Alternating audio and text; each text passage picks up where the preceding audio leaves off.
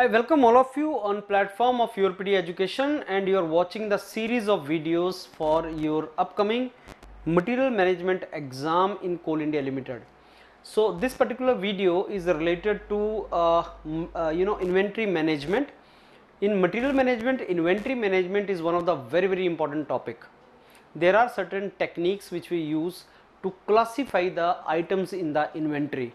We know what is the inventory, and when we keep the items in inventory, we need to classify those items.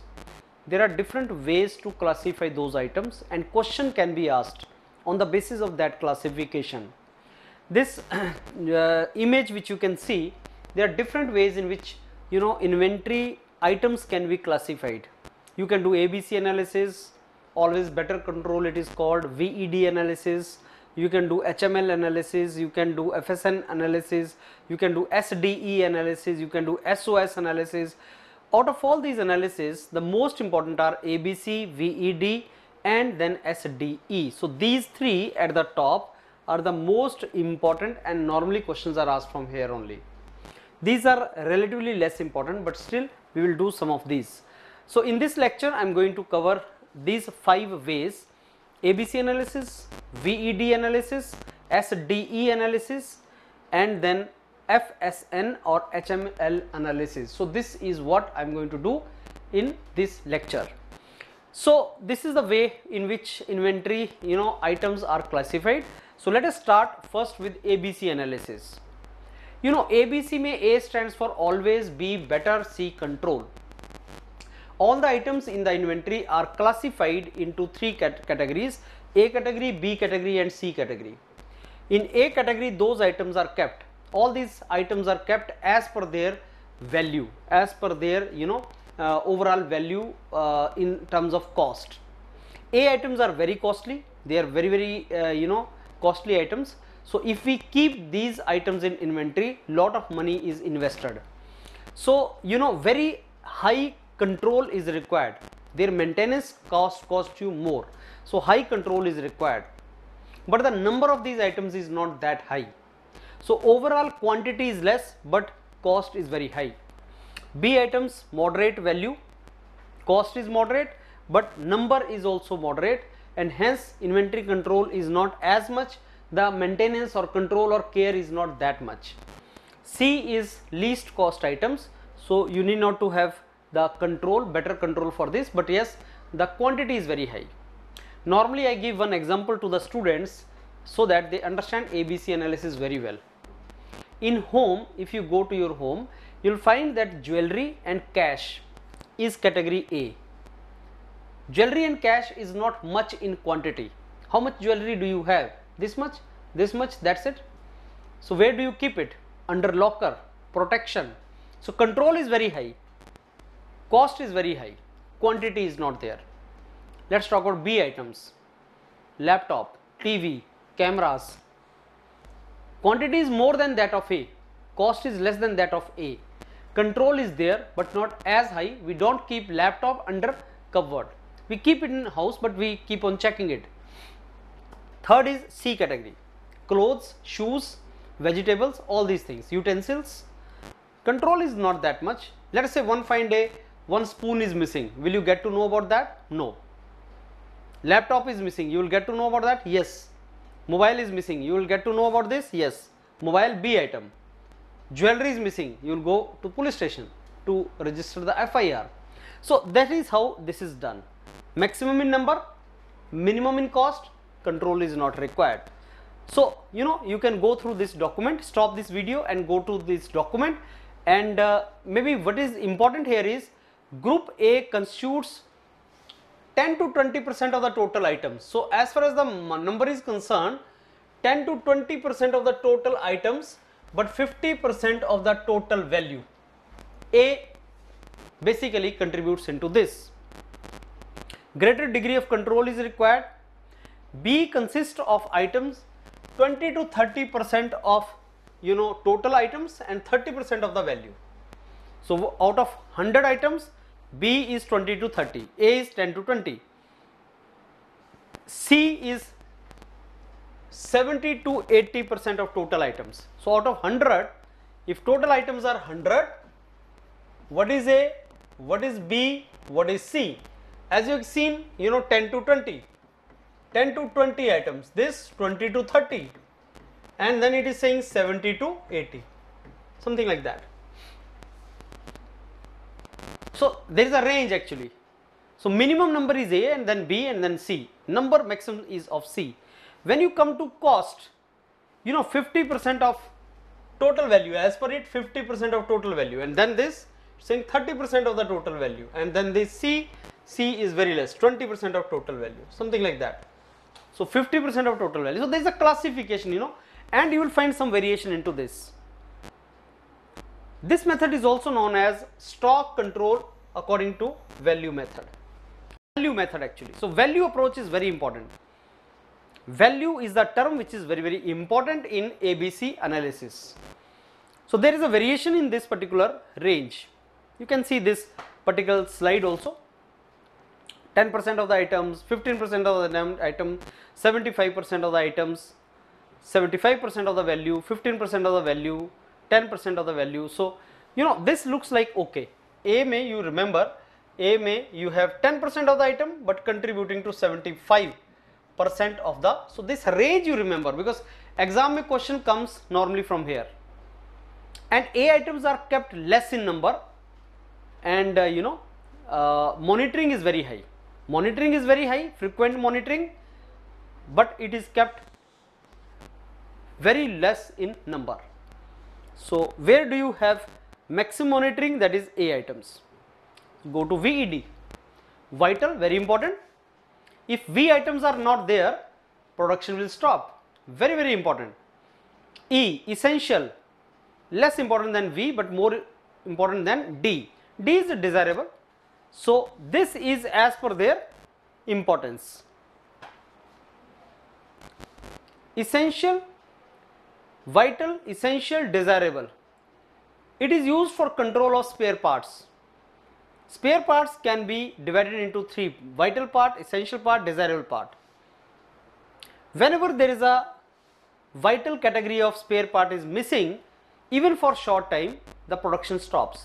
So normally this VED analysis is done for spare parts. So I am not having V category or vital spare part, the production stops. Essential is not there, production is lost for some days. Desirable are those whose absence for even a week or so will not lead to stoppage of production. So their availability and the impact of their availability are the criterias. So as ABC analysis is on the basis of the value, VED analysis is on the basis of availability of the material in the market. If some material is scarce, that means it is not available, like in India, developing country, where some material you are looking for but it is not available, then you should have that particular thing. Vital you should have in your inventory, because if vital is not there, then your entire production may stop. So what is VED analysis? It is an inventory management technique that classifies inventory based upon functional importance. Vital category, it is important for production. If it is not there, entire production will stop. So utmost importance should be given to maintain V items. So there should not be any loss of V items, that is there, they should be available. If you see this diagram, you will find that what percentage should be V, what percentage should be E, what percentage should be D. V, E, D. So out of all items, 10%, 15%, and their expenditure or cost is also that much. Not very important slide, but yes, you should know what is the meaning of this.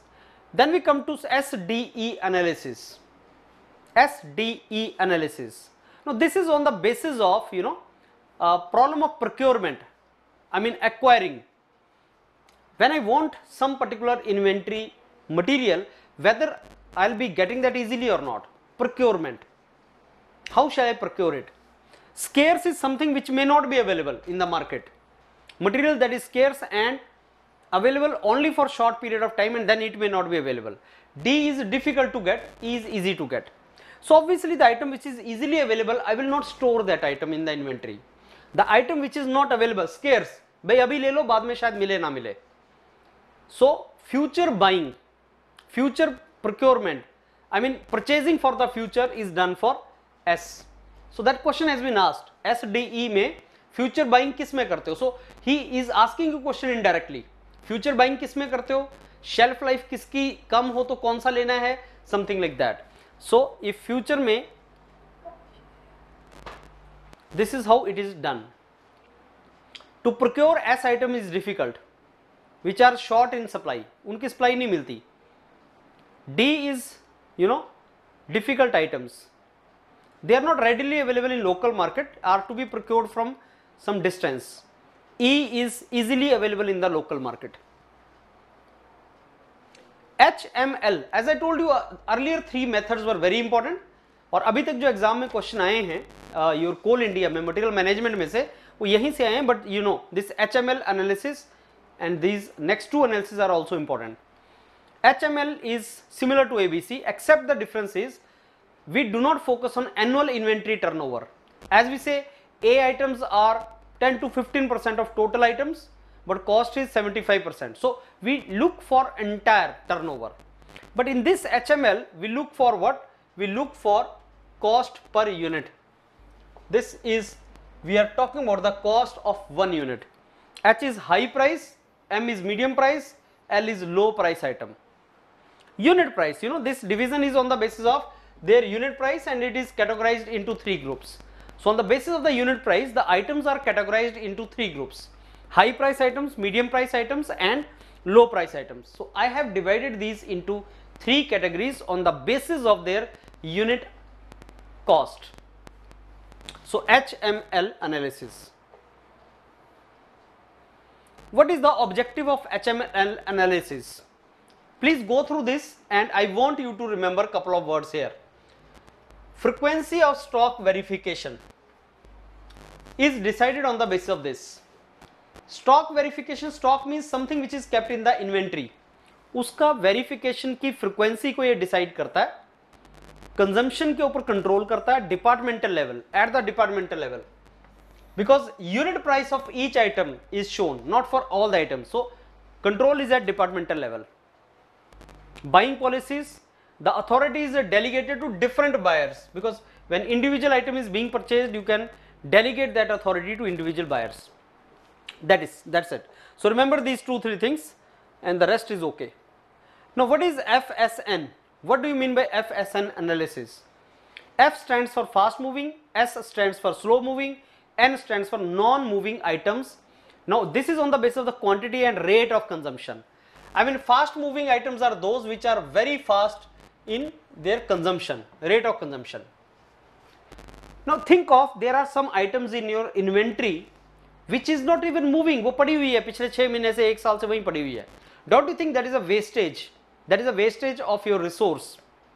So suppose I am running a medicine shop. There are certain medicines जो मेरी shelf पे पड़ी हुई हैं and they are not moving. I am not selling those.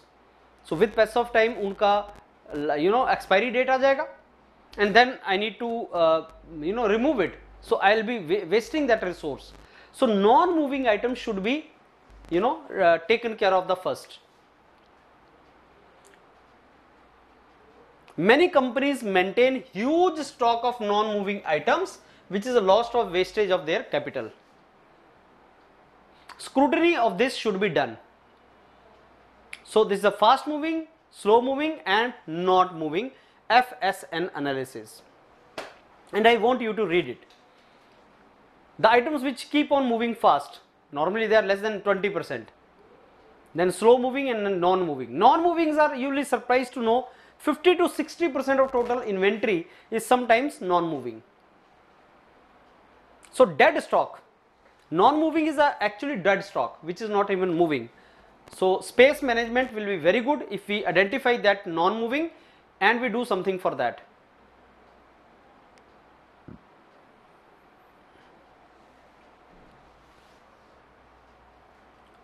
Final classification of FSN items: fast moving, slow moving, non moving.